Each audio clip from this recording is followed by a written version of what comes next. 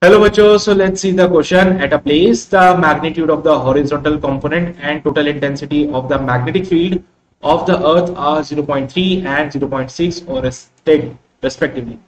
The value of the angle of dip at this place will be, your first option says 60 degree, second option says 45 degree, third option says 30 degree, and the fourth option says 0 degree.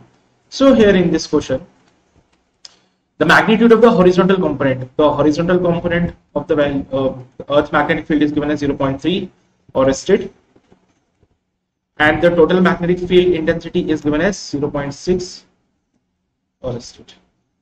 So the spelling is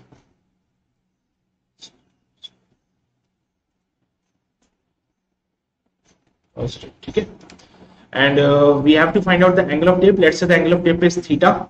ठीक है, let's say angle of dip यहाँ पे हमारे पास theta है and we know the relation BH is equals to B cos theta.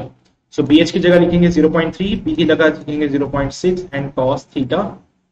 तो यहाँ से cos theta की वैल्यू मिलेगी 1/2, which means that the theta is nothing but 60 degree. cos 60 की वैल्यू 1/2 होती है, तो एंगल ऑफ डिप हमें मिलेगा 60 डिग्री, जो कि होगा ऑप्शन नंबर ए में, and hence your option A is absolutely correct.